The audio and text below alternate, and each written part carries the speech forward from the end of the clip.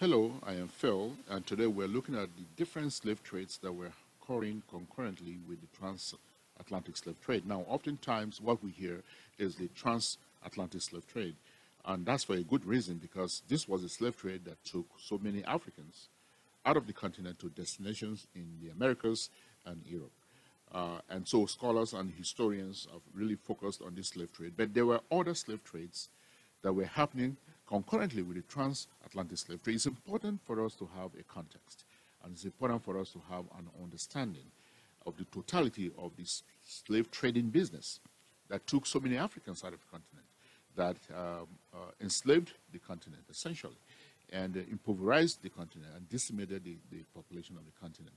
So let's take a closer look at these events, these horrific events that has been documented as the worst human tragedy ever recorded. So let's take a look at this now closely. So we begin with the transatlantic slave trade. Now, as the name suggests, transatlantic, meaning it was taking Africans from the continent across the Atlantic Ocean, right? So the Atlantic Ocean, vast ocean, Africans were taken to parts in the Americas and Europe, right? So the Africans were specifically taken from the West African coast and the West Central African coast. So coming to the map here, we'll take a look and see that the West African coast is here and extending to the West Central African coast as well, in what is today known as Gabon and the Cameroon, these countries in the West Central African location, and then of course extending westward to Nigeria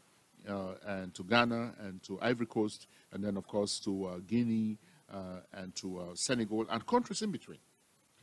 These enslaved Africans in this transatlantic slave trade were taken from those countries on the western coast because it was most convenient.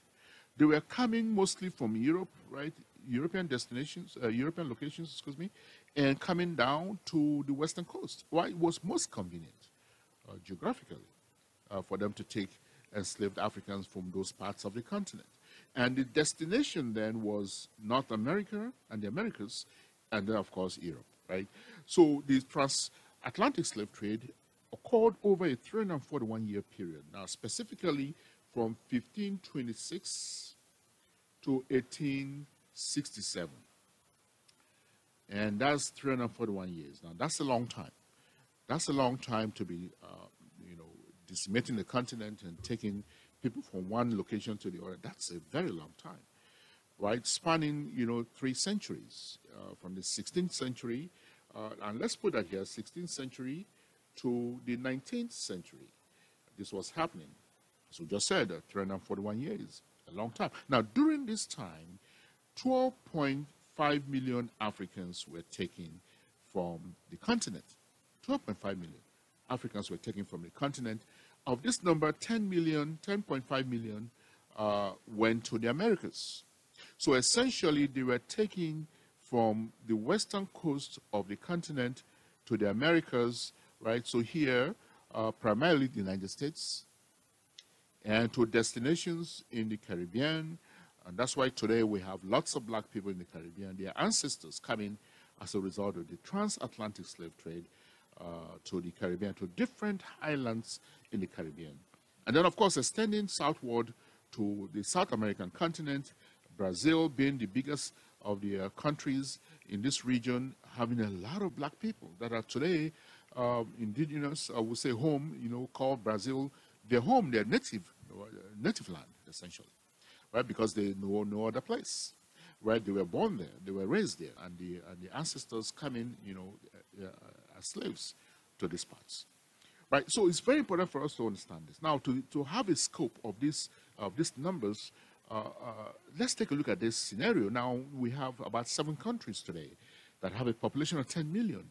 Among those countries is Sweden, Portugal, you have Greece, you have the Czech Republic. These countries have a population of 10 million. Now, taking a country like Sweden, the entire population of Sweden, emptying that population over a 341-year period into a different, moving that population to a different location.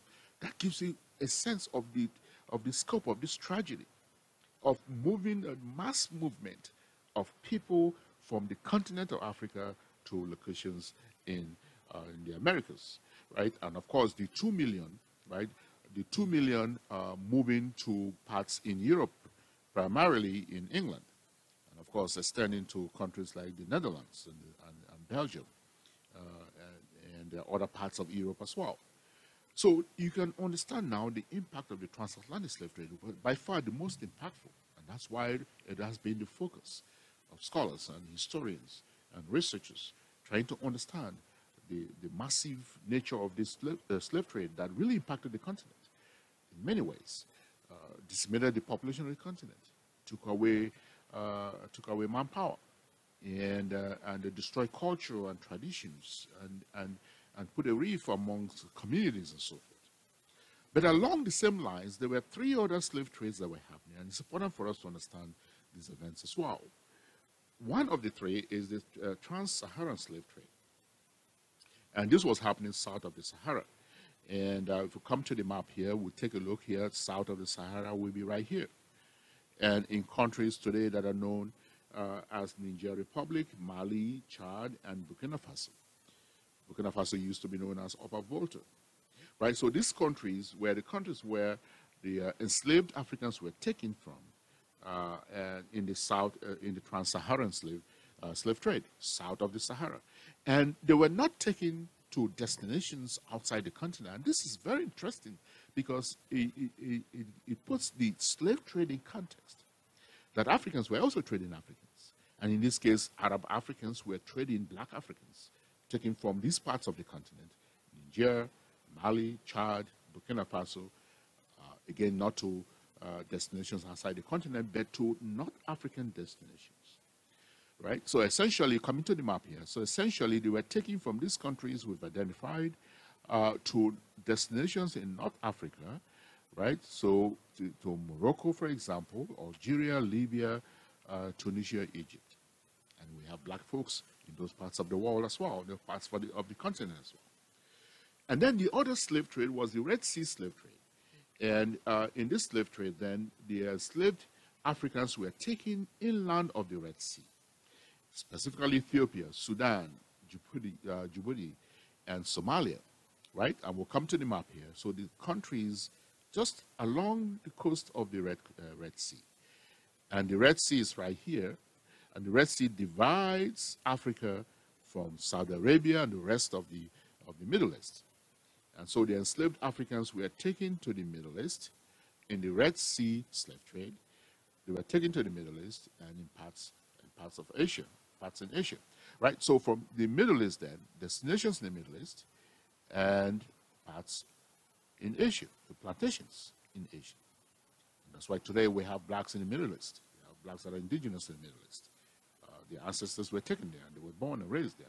Generations and generations of blacks living in the Middle East and in parts of Asia as well, right? So the Red Sea slave trade took Africans from countries close to the Red Sea that divides the country, that serves as a natural boundary between the continent and the Middle East and the rest of Asia. And then the Indian Ocean slave trade took Africans from East Africa, notably from Kenya, Tanzania, Uganda, and countries in that region. And then it took these enslaved Africans to the Middle East, to India, and to plantations scattered across the Indian Ocean, right? So here then it's, we have the countries in East Africa, and they were taken to the Middle East and to parts of, to India, and to plantations that were scattered across the Indian Ocean. Plantations scattered across the Indian Ocean. So this gives us a good sense of the scope of the slave trades that were happening in conjunction with the transatlantic slave trade. That has been the most impactful, of course. And to understand the enormity of the slave trade and its impact on the African humanity, it's important for us to understand the scope of the slave trades and in what is today known as the worst human tragedy of all times. So hopefully this gives us a good sense of how Africans were traded, taken from their continent in their numbers to other parts of the world today. And this explains why we have a lot of black people around the world, especially in the Americas and in Europe, and especially looking at countries like the United Kingdom, England, where we have a lot of black folks there. This really puts it in perspective.